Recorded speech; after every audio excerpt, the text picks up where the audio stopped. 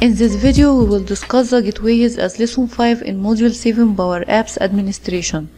Let's begin with the lesson outlines. In this lesson, we will discuss how the gateways works.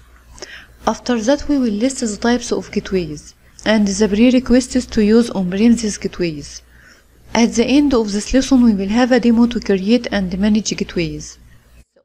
The on-premises data gateway acts as a bridge that transfers data quickly and securely between on-premises data that isn't in the cloud and the several Microsoft Cloud services.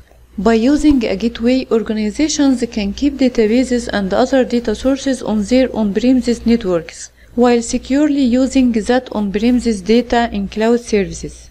Let's go deeply on how the gateway works. The aim of using the premises data gateway. We just mentioned that the gateway is the bridge between the on-premises data sources and the cloud services.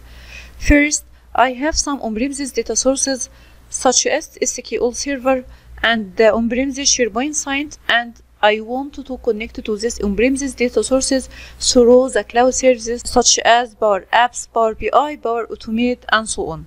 First, these cloud services prepare the query and the credential for on-premises data and push it to the gateway queue for the processing. Then, the role of the gateway cloud services that takes this query and analyze it and encrypts the credential for the on-premises data sources and push it through the Azure Service Bus to the on-premises data gateway. Then the on-premises data gateway decrypts these data sources credentials and connects to the on-premises data source. It sends the queries to this on-premises data source, and once the on-premises data source repairs the queries result, it pushes it again to the on-premises data gateway that sends it through the Azure Service Bus to the cloud service that routes the result back to the cloud services. And now the cloud services can use the results for the query. So the gateway cloud service here encrypt and store the data credential and on-premises data gateway details also, and it routes the query and results between the cloud services and the on-premises data sources through the on-premises data gateway. This is how the gateways work in details. There are types of the on-premises gateways. Actually, there are two types of on-premises gateway. One is on-premises data gateway that allows multiple users to connect to multiple on-premises data sources.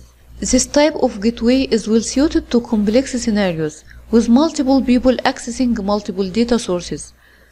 The second type of gateways is on-premises data gateway, the personal mode, that allows one user to connect to sources and cannot be shared with others. It is suitable for Power BI, where you are the only person who creates reports and you don't need to share any data sources with others.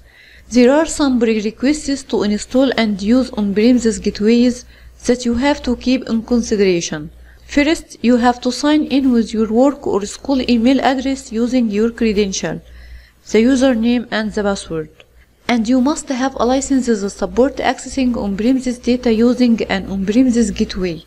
Most of the PowerApps and the Power Automate licenses have access to use the gateway with the exception of some of the lower and Microsoft 365 licenses. And you must have administrative permission on gateway. Actually, the user who is installing the gateway is the admin of the gateway.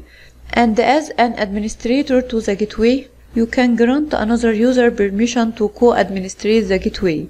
Be aware, if you are planning to use Windows authentication, make sure you install the gateway on a computer that is a member of the same Active Directory environment as the data sources. And it is recommended to restart the gateway after each time you modify the gateway's configuration. If you want to avoid failure for on-premises data, use cluster, as the clusters lets gateways admins to avoid having a single point of failure for on-premises data access. So it is recommended to make a cluster. Now we will go for a demo to create and manage gateways. In this demo we will learn how to install gateways and how to install clusters, and we will learn how to configure on-premises data gateways. Let's begin our demo. You will find the installed gateways from the Make PowerApps site in the Data section, Gateways, If you installed any gateways, you will find the gateways here. Now we will install new gateway. Click new gateway and then download the gateway. On-premises data gateway download.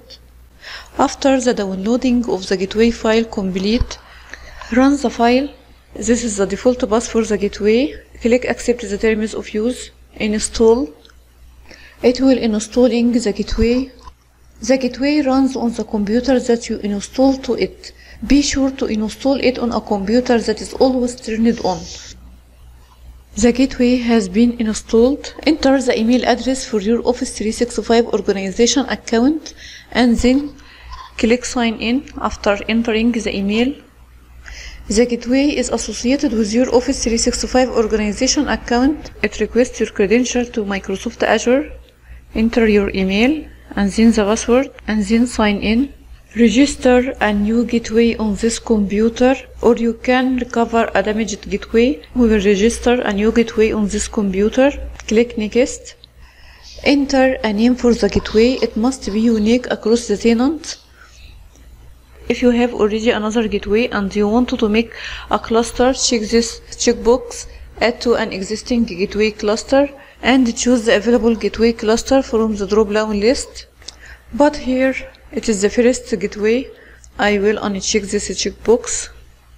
The recovery key, this key, if you ever want to recover or move your gateway, you must remember the recovery key. So enter a recovery key, confirm the recovery key. In this form, you have to make sure that the region of the gateways is the region of your environment. If the region not the region of your environment, click change region. As it is not possible to change the region of the gateways that already installed, so you will need to do the setup from scratch. If you installed the gateways with incorrect region, you will not see the gateways in your environment. Then click configure. Now the gateway installed. This is the information about your gateway. Status of the gateway service. You can restart the gateway after each change of the configuration of the gateway. Close. You can use the on-premises data gateway on creating your apps. For example, we will create SharePoint app using gateways. Create an app using SharePoint. You will have two options: connect directly using cloud service or using on-premises data gateway. I will choose it and enter the username and password. Choose a gateway. This is the gateway, my gateway. If you can't see the gateway that you installed, click refresh or make sure that the gateway is in the same region as the region of your environment, and then click create and follow the steps as a normal SharePoint. Enter your website and create your app.